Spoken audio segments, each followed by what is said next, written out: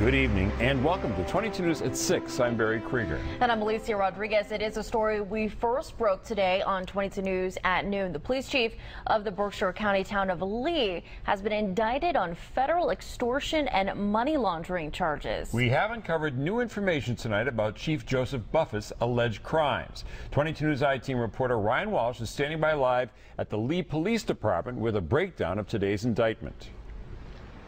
This is the 11-page federal indictment against Lee Police Chief Joseph Buffett.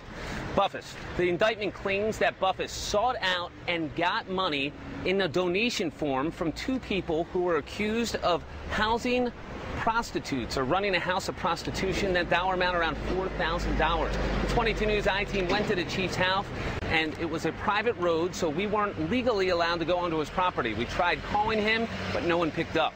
The federal documents show that the Lee police were conducting an undercover prostitution investigation at the inn. The police submitted criminal complaints against the owners of the inn. In February 2012, the owners met with the police chief before going to court.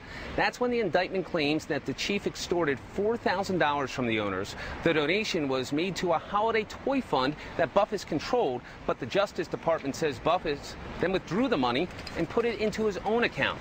22 News first reported this story in November when the FBI searched the police department headquarters.